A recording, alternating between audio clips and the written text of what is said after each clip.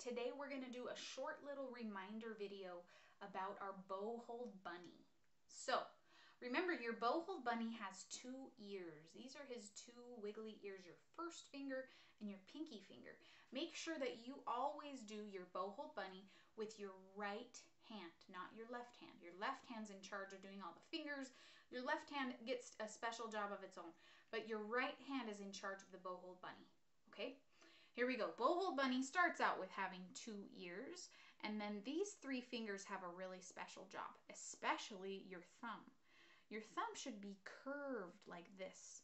Not straight like this, but curved. So once you have a pretty curved thumb, you're going to take these 2 middle fingers and you're going to put them just over the curved part so that the nail of your thumb is not visible. Okay, this is your bow hold bunny. The most important part is the curve of your thumb. See if you can make your bunny wiggle his ears like this. Wiggle, wiggle, wiggle his ears. Maybe you can make your bunny, you know how bunnies kind of like wiggle their noses? I can't really do it, but your bunny probably could. Wiggle its nose like this. Wiggle, wiggle, wiggle, wiggle its little face. Maybe your bunny could go swimming underwater. I don't really know if bunnies can swim, but that would be cool. Your bunny can swim.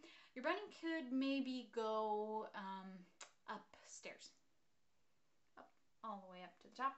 And then he would probably have to come back down.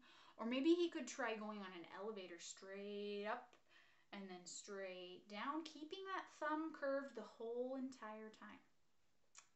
Let's have our bunnies take a nap. Maybe they're going to sleep. Do you see how I have this round circle right here? You should have that. Can you see if you can peek through your bunny's circle with your eye? If your hand is smushed like this, this is not really a bow hold bunny. It's more like just something that's a little bit squished. So make sure that you have a round opening, and maybe you can see it better when I hold it by the wall. You can see right here, there's a round opening. See if you can look through yours and make sure that your bow hold bunny is not smushed like this, but it's open. Okay, and that curved thumb is staying the same this whole entire time. Think of things that you can have your bow hold bunny do, like maybe it could give you a kiss in the face, like this. Bunnies are so cute, especially baby bunnies. I get to see baby bunnies every year at baby animal days. It's so fun. Let's see, what else can our bunnies do? Maybe our bunnies could dance. Go to a rock concert with your bunny.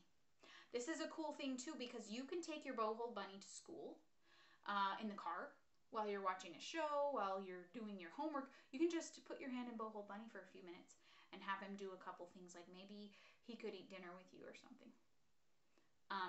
So keep practicing this bow hold bunny and wiggle and make him be with you wherever you go, always keeping this open middle part and then always keeping your thumb curved. Okay, if you have any questions, let me know. Happy practicing.